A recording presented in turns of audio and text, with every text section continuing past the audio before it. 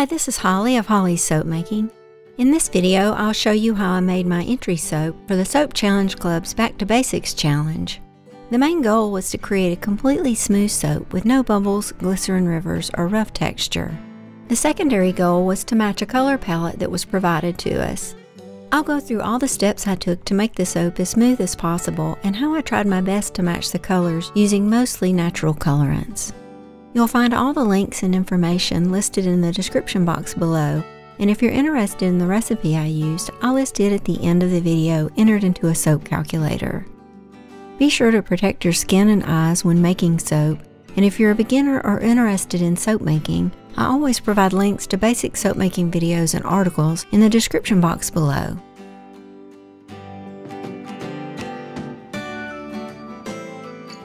I prepared 8 different colorants, mixing each with either oil or water.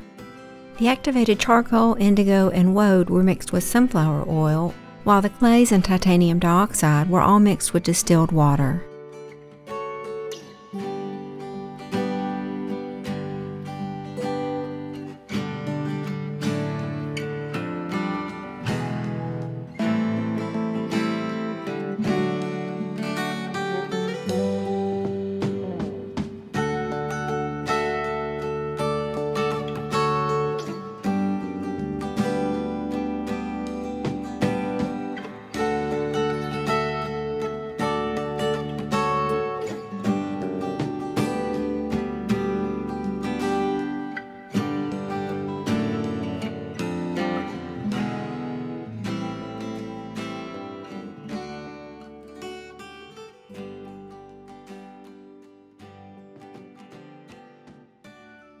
As I mentioned earlier, the main goal for this challenge was to create a smooth soap with no bubbles. So when I weighed out the oils, I was very careful to pour them onto a spoon. When you pour an oil or soap into a container or mold, turbulence can be created at the surface, which causes a lot of very small bubbles to form that are really hard to remove. By pouring on a slant, the liquid slows down and enters at an angle, reducing the chances of turbulence.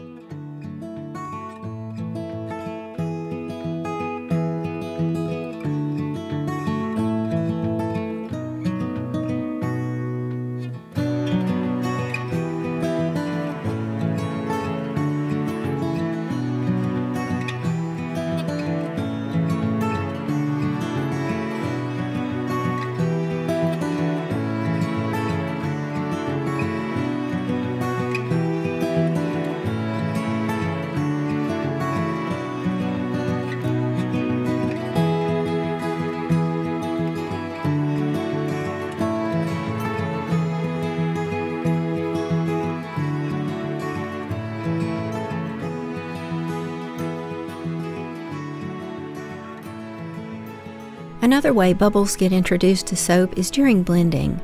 I tapped the blender bell to remove any trapped air, then kept the blender straight up and deep in the bowl to prevent air from being drawn down into the soap.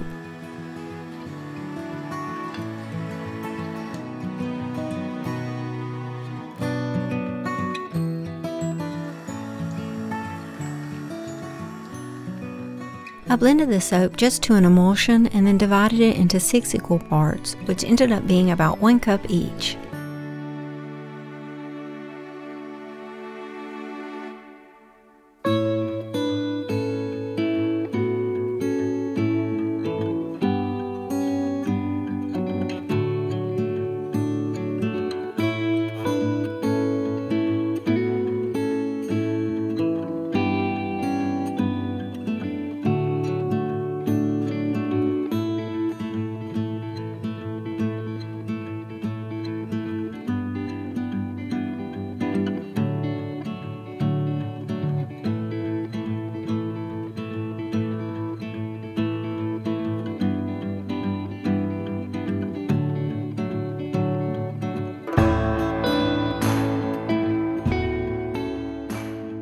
To make the black soap, I added 1 teaspoon of the charcoal oil to 1 cup of soap.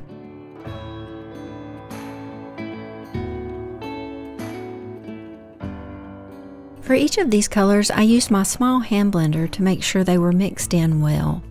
As I was blending, I watched to make sure it wasn't pulling air down into the soap. If I noticed the surface of the soap begin to open up and form a funnel around the blender shaft, I stopped for a second and stirred by hand.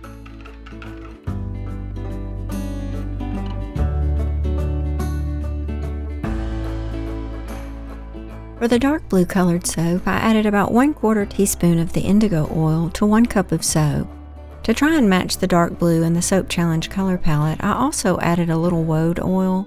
However, as you'll see from the finished soap, I don't think it really helped at all, and I could have just used the indigo by itself.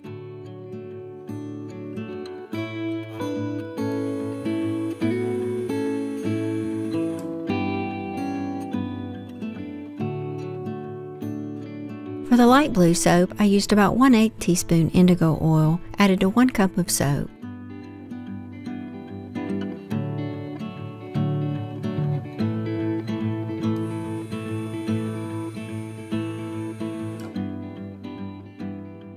To make the orange soap, I used a mixture of 1/2 teaspoon orange clay plus a few drops of the red clay.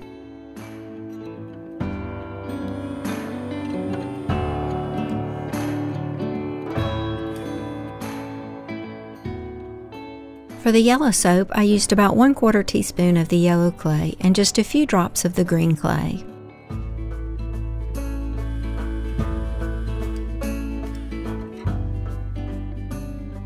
Finally, to make the white soap, I used 1/2 teaspoon of the titanium dioxide added to 1 cup of soap. I like to pour off a little soap and add the titanium dioxide to that. This allows me to blend as much as needed to prevent any white specks in the finished soap without accelerating trace in the entire cup of soap.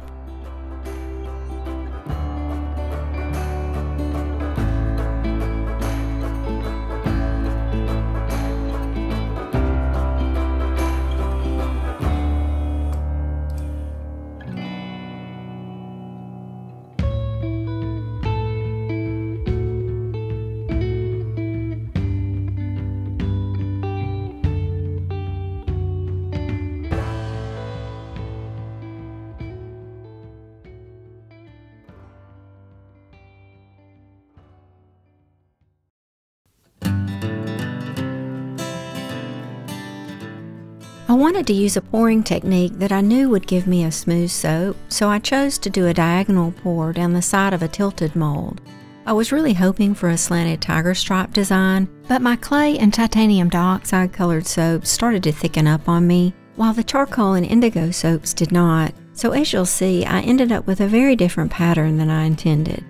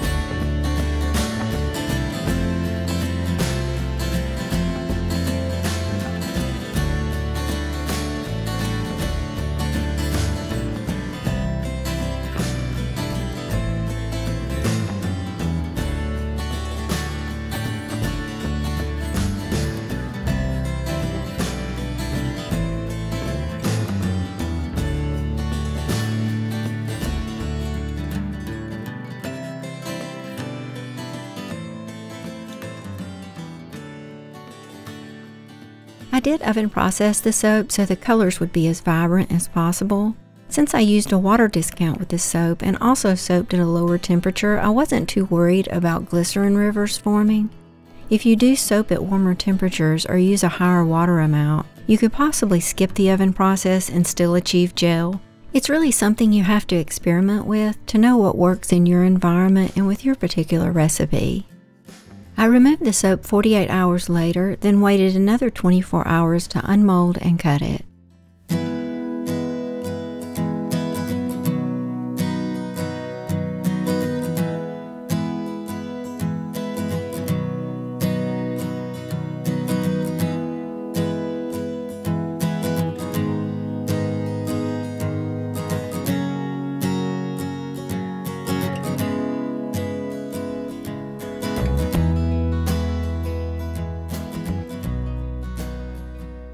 I initially tried cutting the soap with a knife since that usually gives me a smoother surface, but after the first cut I gave up on being able to make straight cuts and switched to my wire cutter instead. I made sure the wire was really tight and it actually did a good job. As you can see, the design is more of a camo pattern than the tiger stripe I intended to make, but I still really liked it and was pleased with the smoothness of the soap and the crisp lines between the colors. I made 2 more soaps for this challenge, but I felt that this one fit the requirements the best. I'll still probably post videos of the others in the next couple of weeks.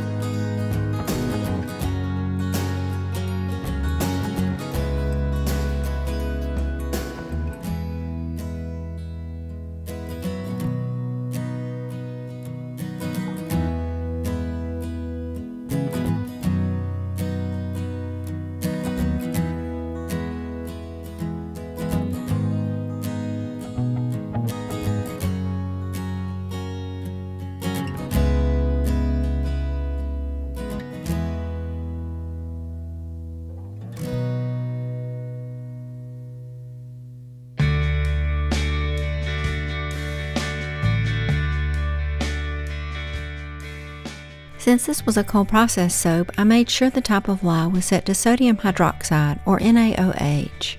My recipe oil weight was 1100 grams.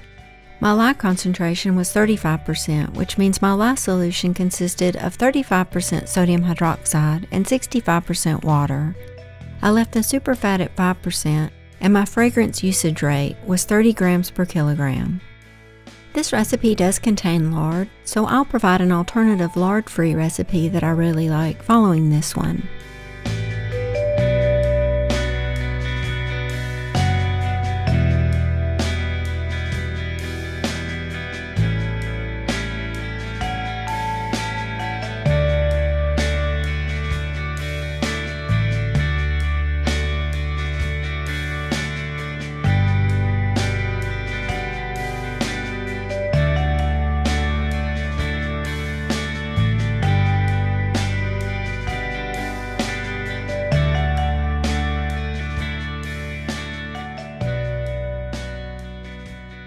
Once you have all of your ingredients listed, you just select to calculate the recipe, then to view or print it. SoapCalc will give you a really nice listing of your recipe, including the amount of sodium hydroxide required to saponify your oils. Thank you so much for watching, and I hope you found something useful here to help you in your soap making.